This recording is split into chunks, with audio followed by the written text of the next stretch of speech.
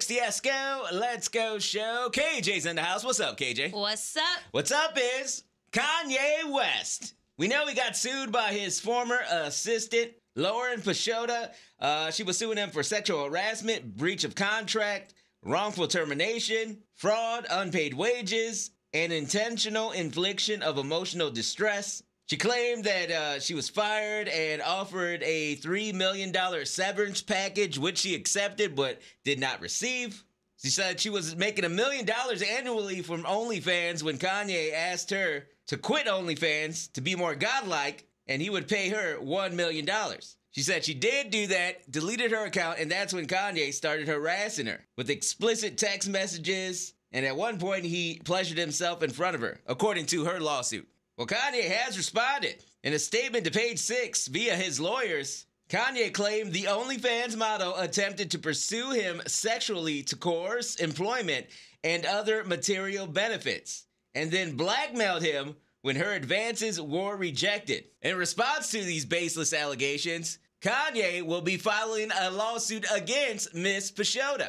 The statement goes on to say, prior to her termination as an assistant, Ms. Pashota stole his cell phone in an attempt to destroy phone records that would contradict her claims, all of which have been preserved. So it looks like Kanye got the receipts, KJ. Good. Kanye's lawyer goes on to say she was terminated for being unqualified, demanding unreasonable sums of money, including a $4 million annual salary, and numerous documented incidents of her lascivious, unhinged conduct. This is where it gets really crazy. Kanye's lawyer stated, Pashota offered Ye sex on his birthday, to which he declined, sent Ye unsolicited nude images, sexual narratives, and was seen twerking in the office during business hours. That part got me. I was like, whoa. Sounds like me.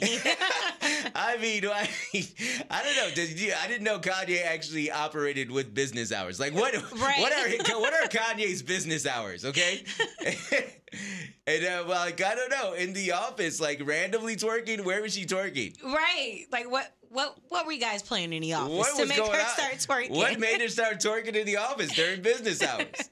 This statement goes on to say that Pashota allegedly tried to coerce Kanye sexually to get him to pay for her Hermes Birkin bags, a Lamborghini, and plastic surgery. Upon having her advances rebuked, Pashota's blackmail demands have gone from $60 million last year to $50 million in last week's frivolous filing. So, dang, that's a lot of money that she was looking for. That's a whole lot of money. $50 million in this lawsuit, and they say last year she was asking them for $60 million. So this is wild, man. So they're going to definitely fight this out in court. And I can't wait to hear more about the twerking during business hours when they go to court.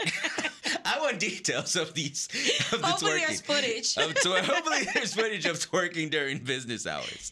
I want to know what happened here. If I was a lawyer, that's what I would focus on. All right, we're going to get to the bottom of this twerking during business hours. Right.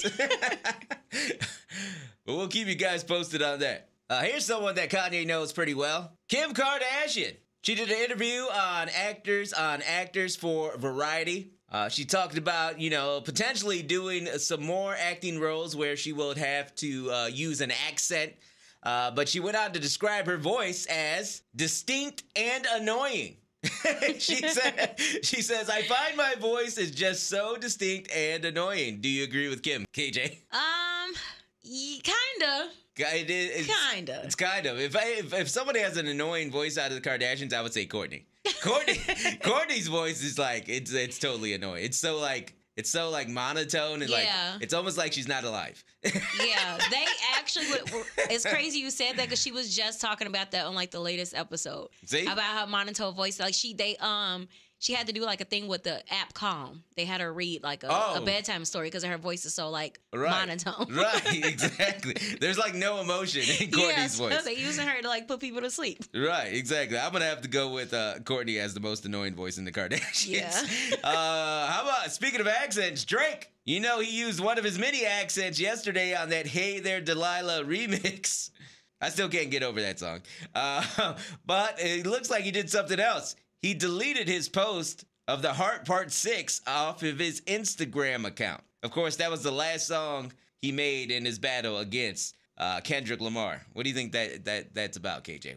Why would he delete that post? I guess he just like really over it. He's but really I don't see over why he would delete it though. I know, he deleted the post. I mean, obviously it's still up on YouTube. Yeah. And I think it had like there was a bunch of dislikes on YouTube on that post, so maybe he's just totally over it. He's totally done with this whole Kendrick thing. He's trying to move on. He's gonna make his focus is to make everyone forget that it even happened. Wouldn't you say so? Yeah. I'll tell you what though, he's gonna have a hard time because Kendrick Lamar just made a big announcement. He is doing a pop-out Ken and Friends show, one night only, in Los Angeles at the Forum. It's gonna take place on June 19th. And since he called it Ken and Friends, I'm guessing it's just gonna be everyone that hates Drake. I was thinking that like everyone that hates Drake, basically.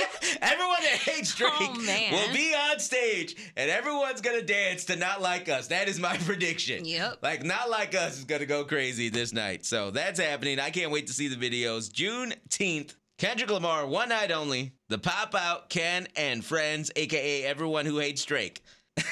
Live from the Forum in LA. That's going to be crazy. Also, too, there's reports that Kendrick Lamar is working on that new album, which, thank God. He can't just go disappear now again. You know what I'm saying? Definitely cannot. And finally, speaking of new albums, Ice Spice announced that she will be dropping her new album, Y2K, on July 26th. She released the album cover, plus she's going on tour. She'll be at the Byline Bank Aragon Ballroom August 13th in Chicago with Cash Cobain and her producer, Riot USA. Tickets go on sale this Friday, June 7th, 10 a.m. local time. Hey, thanks for listening to Celebrity Nonsense with me, Esko. Let's go. Make sure you follow my podcast at Esko. Let's go. That's ESKOLETSGO. Also, subscribe to my YouTube channel. It's the same, ESKOLETSGO, all one word. Thanks for listening.